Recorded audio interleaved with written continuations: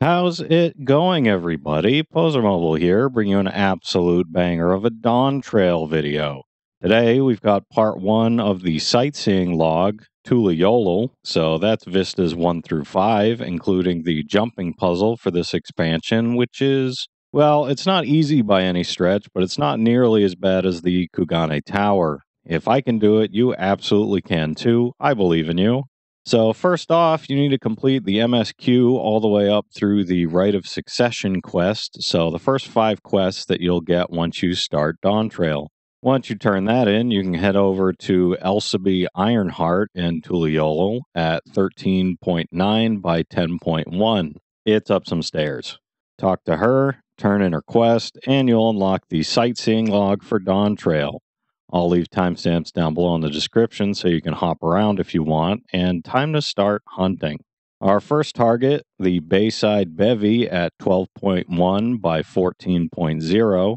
This is on the western side of the Zabalyev Thai front porch. Go ahead and use Lookout and you'll get this one unlocked. Our second target, the Resplendent Quarter at 7.9 by 10.7. From the Resplendent Quarter Aether Shard, walk west to the Overlook. Go ahead and use Lookout and you'll get this one unlocked. Our third target, High Tide Harbor at 14.7 by 15.1. It's at the end of the southwestern pier. Go ahead and use Lookout and you'll get this one unlocked. Our fourth target, the Forward Cabins at 10.2 by 22.0 is at the end of the boardwalk on the other side of a little garden area. It's a bit of a hike from the Aether Shard, so feel free to use Sprint on this one. Go ahead and use Lookout and you'll get this one unlocked. Our fifth target, and by far the most difficult for this entire expansion, Hunu'iliy at 18.4 by 3.1. It's on top of the Hunu'iliy Tower, and you need to complete a jumping puzzle to get to this one.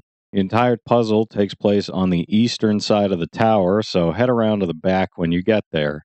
The jumps are pretty straightforward. There isn't really a wrong path you can take as long as you're going upwards.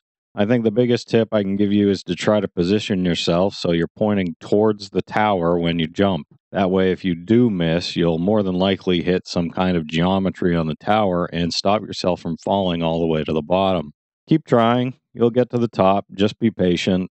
Once you're all the way up, it's the same as all the other vistas for this expansion. Just use Lookout and you'll get it unlocked. Thanks for watching and stay tuned for part 2.